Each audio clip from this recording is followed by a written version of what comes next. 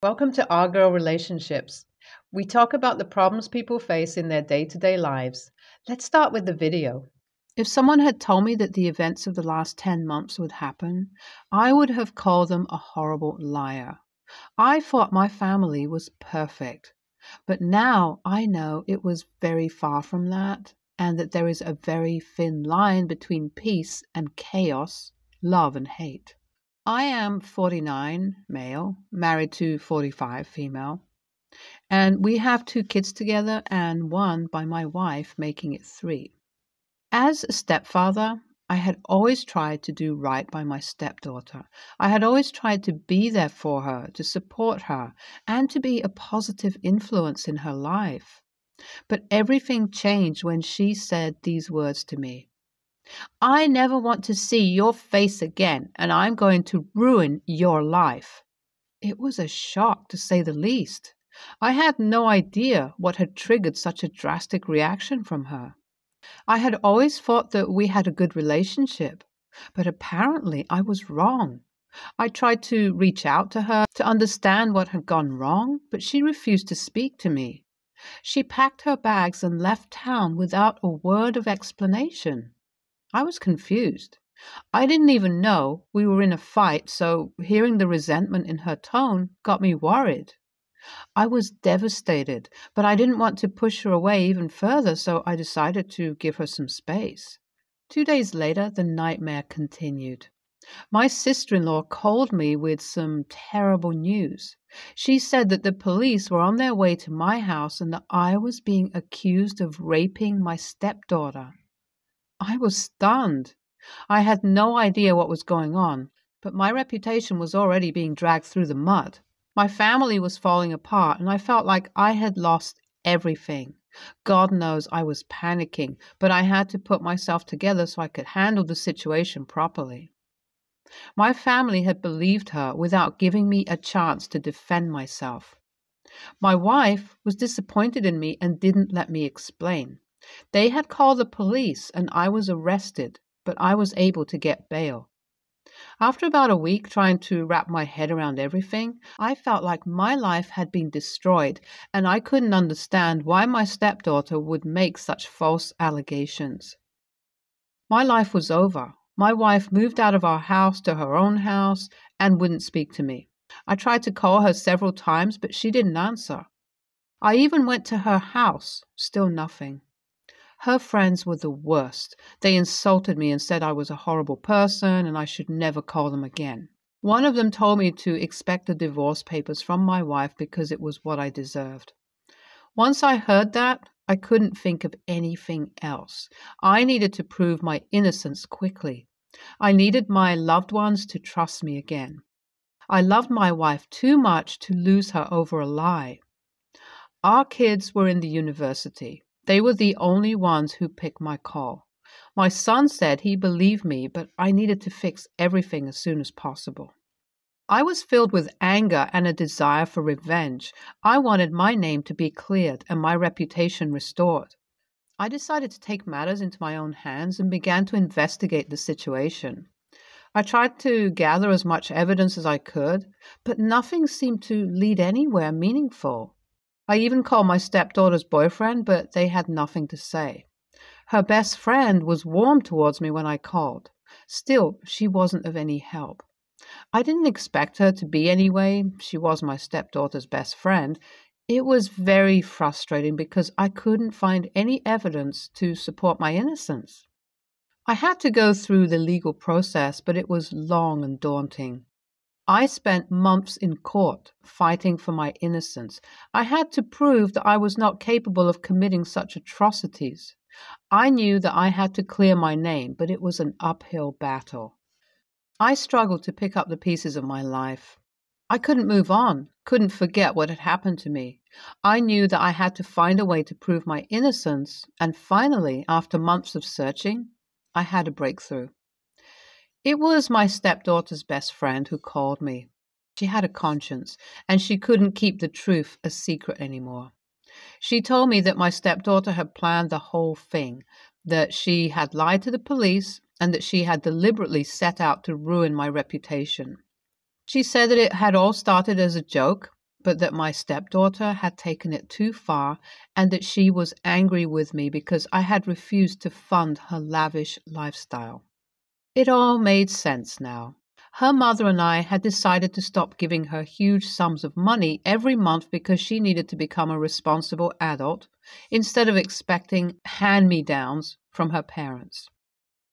We had always been generous with her, but we couldn't let her continue to be irresponsible with her finances. One wouldn't really call what she got hand-me-downs because the amount of money she got in a month some people couldn't boast of getting in a whole year.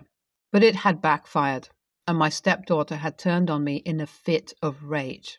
It was her best friend's word against my stepdaughter's, and I knew that many people wouldn't believe us. They would say that I had bought her best friend's loyalty, that I had paid her to lie. But I knew that I had to find a way to implicate my stepdaughter and have the evidence that she couldn't deny. So I came up with a plan. We arranged for my stepdaughter and her best friend to have a conversation about everything while it was being recorded. It was risky, but it was our only hope. Her best friend was hesitant at first, but I assured her that she was doing the right thing and that she would be helping me to clear my name. The plan worked perfectly. They went out on a girls' night out, and my stepdaughter was boasting about how she was living her best life. She said that her mom had doubled her allowance and that she wished she had gone through with the plan sooner. She said that she didn't like me with her mom and that she knew I only married her because she was wealthy. The recording was just what I needed. I moved out of the house and started fresh in a new place. I was determined to clear my name and make sure that everyone knew the truth about what had happened. My lawyer suggested that we look at my stepdaughter's background to find things to support our evidence. It was a long and arduous process, but I was determined to see it through. We gathered evidence, interviewed witnesses, and even hired a private investigator to look into my stepdaughter's past. We found out that she had a history of manipulating people and that this was not the first time she had done something like this. We had a strong case and we were ready to take it to court. The day of the trial arrived and I was a bundle of nerves. I didn't know what to expect, but I knew that I had to stay strong. The courtroom was packed with people, including my stepdaughter's friends and my family. I could see the disdain in their eyes as I walked in. I knew that they still believed that I was guilty and that they were only there to support Sarah. My heart broke when I saw my wife. She clearly didn't believe me and hated me for what she thought I had done to her daughter. The trial began, and it was intense. The prosecution presented their case, and it was clear that they were going to do everything in their power to paint me as the villain. But I had my own team of lawyers who were determined to prove my innocence. They presented evidence, witness statements, and even the recording that my stepdaughter's best friend had made. It was clear that she had planned everything and that she had used her best friend to do her dirty work. The jury deliberated for hours, and when they finally returned with the verdict, I held my breath. "We find the defendant not guilty," the judge said, and I let out a sigh of relief. I had been cleared of all charges, and my name had been cleared. I looked over at my stepdaughter and her family, and I could see the shock and disappointment in their faces. They had lost, and I had won. I didn't feel victorious, though. I had lost my family, my wife, and my reputation, all because of lies and manipulation. The court said that I was innocent, but that didn't seem to matter to some. They still thought I was lying, but that was their problem. My stepdaughter did not see this coming, and now the tides have changed. I'm going to make sure she either gets cut off completely or receives nothing compared to what she got before. I was not going to let her get away with ruining my life. I was going to make sure she faced the consequences of her actions. Her mother was furious, but even more than that, she was hurt. She couldn't believe that her daughter was capable of doing such a thing. I could tell that she was ashamed for not believing me, and she came to apologize, but things had changed. We couldn't just go back to normal like nothing had happened. I had lost my trust in her, and I had no faith in our relationship. It took me a while to admit it, but I guess my stepdaughter was the one who won because she had broken our marriage. Everything was awkward, the tension was high, and we were always fighting until one day I decided I no longer wanted to try to fix the broken pieces. I left. NTA, you did nothing wrong, and it's your wife's fault for not believing you. If you have no faith in your marriage, then there is no reason to stay in it. YTA, I think you could have pardoned your wife. She had no way of knowing that you didn't rape her daughter, especially with how rampant it is these days. They didn't show you mercy when they thought you raped your stepdaughter, but you are not merciful to your wife either. This can be fixed, but you don't want it to be. I am a happily child-free adult.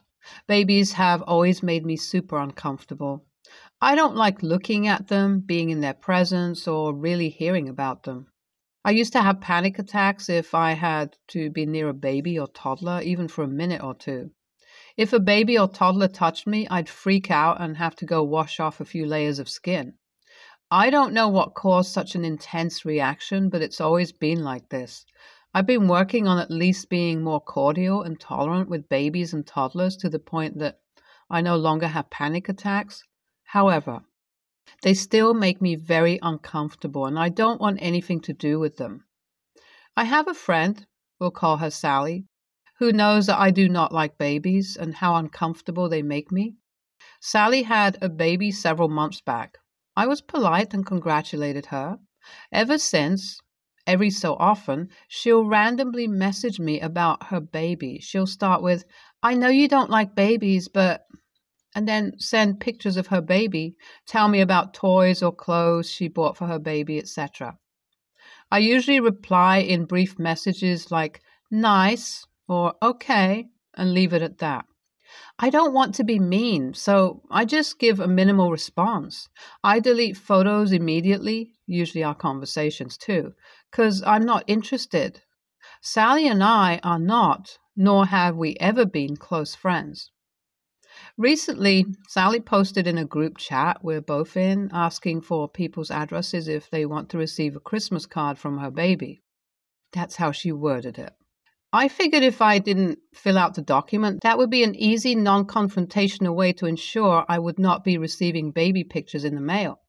Unfortunately, Sally messaged me privately today asking for my address so she could send a Christmas card.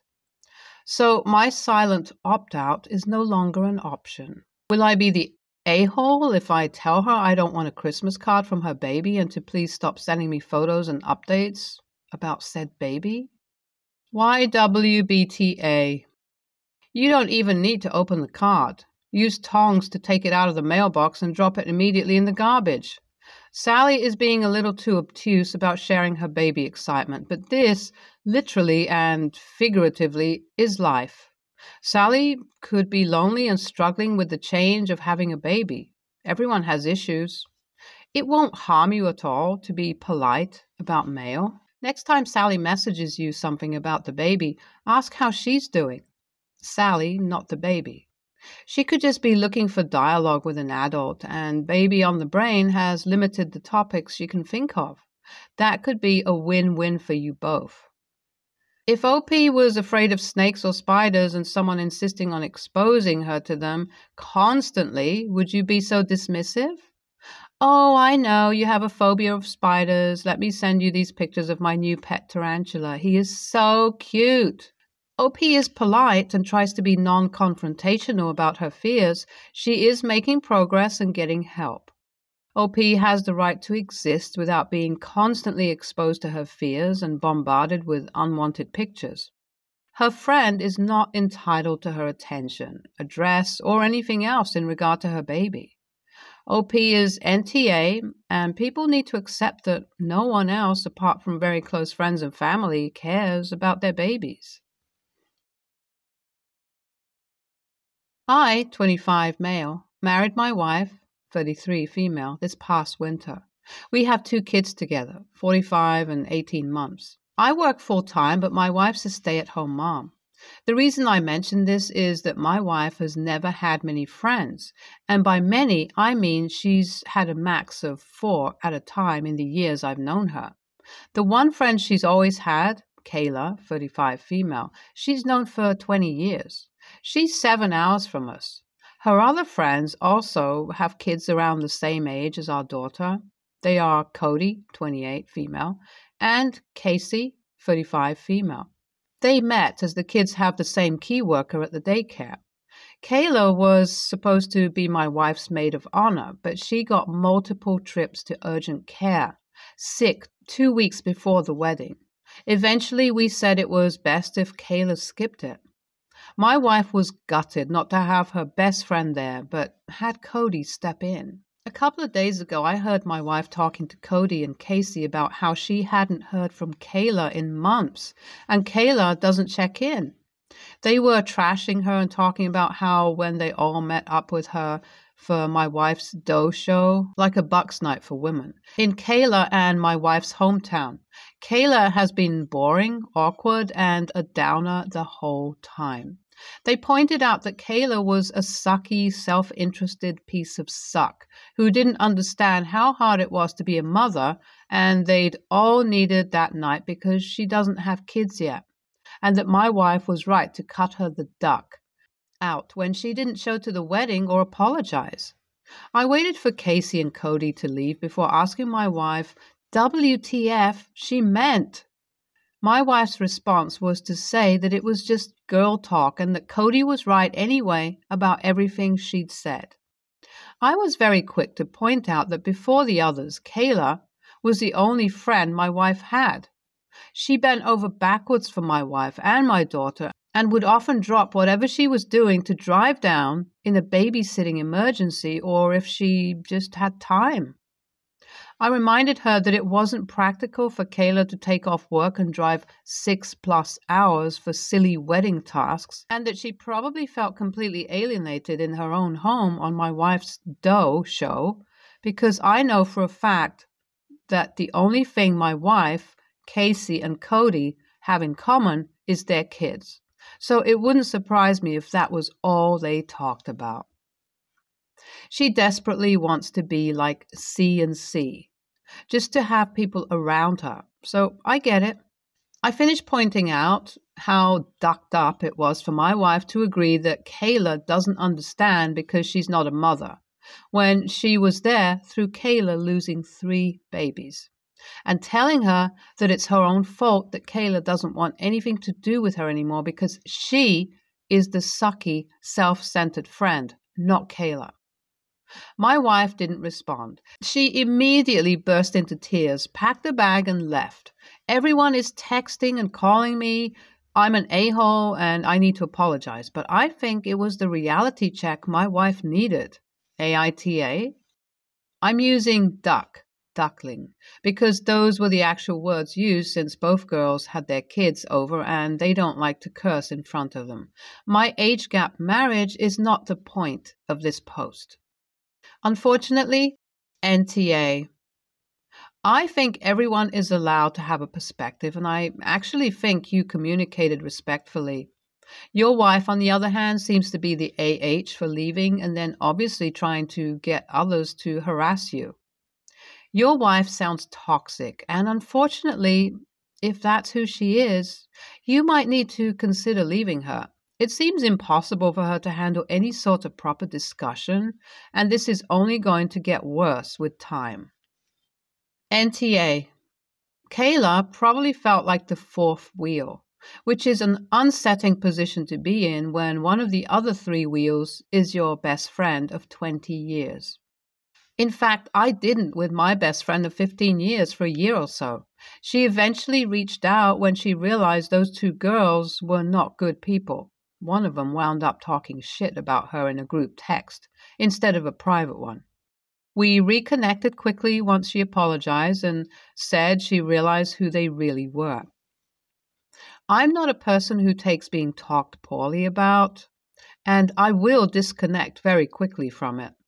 The C&C friends are not very good friends to your wife. Purposefully isolating her from a friend of 20 years by talking poorly about Kay, as if everyone else could see it and your wife was just oblivious, when Kay was probably excited to see her and then felt alone in a group of 4 people.